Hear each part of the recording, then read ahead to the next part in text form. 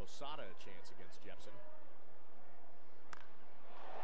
And looks like he'll do it. If that ball is fair, it's gone. And it is gone. Nick Swisher with a towering shot to right field. Off the pole, his 5th home run of the season, and that has given the Yankees an extra insurance run. They're up 5-3. Well, we talked about Nick Swisher swinging the bat better lately, has not had a whole lot to show for it.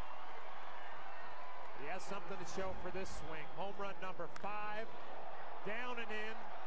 He had a good swing earlier and the bat fouled it off right off the foul pole. Gives the Yankees a big insurance run, a little bit of breathing room.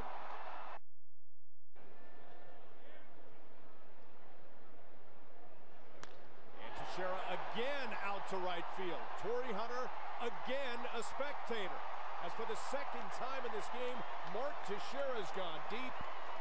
18th home run of the season, and the Yankees are back on top 4-2.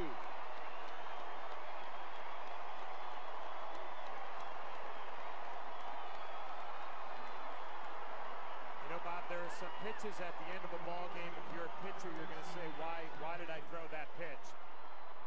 Curtis Granderson walked on the at-bat before, ball 4. You can see the reaction of Pinheiro, not happy with himself. It brings up a guy who hit a home run.